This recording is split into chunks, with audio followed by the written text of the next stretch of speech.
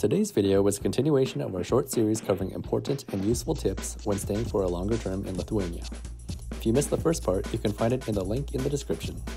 Again, this video has been made with the support of Simona Sidaravičienė, a lawyer specializing in immigration at the firm SPC Legal. So if you've come to Lithuania for work, you'll definitely need a work permit, although there are a few exceptions that relate to a person's citizenship or profession and other circumstances that have been established by national regulations. There are two types of employees who can apply for a temporary residence permit, or TRP, on the basis of employment: simple employees or highly skilled employees. Highly skilled employees are considered those holding a university diploma or degree and receive a salary that is at least 1.5 times the average monthly gross earnings in Lithuania. So at the moment, this amount will be 2,398 euros. If you're lucky enough to fit in this category, then your application would be examined twice as fast compared to the applications of simple employees.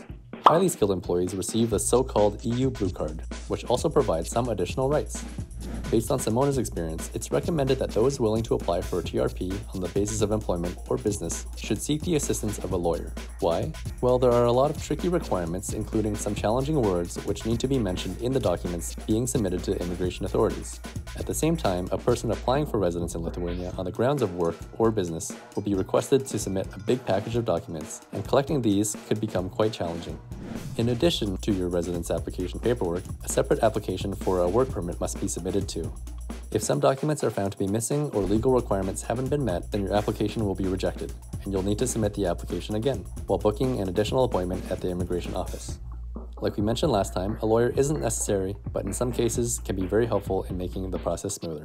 So next up is something that's not fair but true. Citizens of some countries are more privileged than others. Citizens of the United States, Canada, Australia, the United Kingdom, New Zealand, Japan, and South Korea fall into this category. These citizens aren't required to get a work permit in Lithuania and are also exempt from having to submit a non-criminal record. Instead, they are only required to submit a written affirmation that they were never convicted. You should also know that the examination of applications for these countries tends to be faster than the standard 4-month processing time. Instead, applying as a citizen of one of these countries means your application will only take 3 months. Of course, all applications can be completed in half the time if the fee for an expedited process is paid for. Moving on, if you're at the stage where you can consider applying for permanent residency, you should keep in mind that there can't be any gaps between your previous residence permits. As a result, your TRP renewal must be planned in advance. Currently, this can be done as early as 4 months prior to your residence permit's expiration. If you've lived in Lithuania for 3 years, then you should know that you can invite members of your family to come to Lithuania. Exceptions to this minimum time can be made for those who have applied or held TRPs on specific grounds, including highly qualified employees, businessmen, citizens of the United States, Canada, United Kingdom, New Zealand, Japan, South Korea, etc. Finally, when you apply for your TRP, you're usually required to prove that you have sufficient funds to live in Lithuania, at least for 1 year. You'll also need to show that you have the proper health insurance coverage.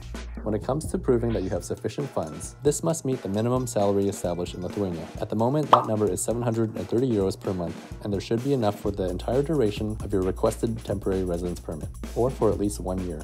The easiest way to prove compliance with this requirement is to submit a statement of your bank account proving that you have enough savings for at least 1 year.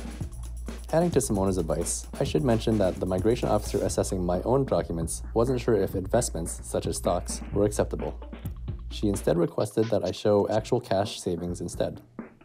There was a secondary problem during my appointment when the banking app that I showed her on my phone didn't appear to have my own name anywhere within the program. This created a slightly stressful situation, but it was eventually resolved. It's unlikely that you will be as unlucky as me, but just make sure that if you're proving sufficient funds using your bank's website or app, that your name is clearly displayed somewhere within it. As for proper health insurance, this can easily be obtained from any insurance company operating within Lithuania. The price for this type of health insurance, valid for 1 year, will of course vary from company to company. However, it will be somewhere between 100 and 200 euros for the year. Health insurance issued by foreign insurance companies might also work, but in these cases, foreigners should make sure their policies are valid within Lithuania, as well as the entire Schengen area. There are also additional requirements as part of the insurance policy, such as a minimum amount of coverage and the coverage of repatriation expenses, among others. So that's it for our advice on applying for residency in Lithuania. Again, I'd like to thank Simona of SPC Legal for her support and expertise in making this video. As I mentioned last time, Simona has been helping clients navigate the immigration system for 9 years and has assisted people, including me, in all sorts of different situations. At the same time, Simona has been called upon by the Lithuanian government to advise on the reform of the country's migration policies, which says a lot about her level of expertise. As always, it's very possible to make your way through the process without the help of an immigration lawyer, but if your situation is complicated, someone like Simona can be a lifesaver. Her information can be found in the description of this video. Thanks for watching, and I'll see you next time.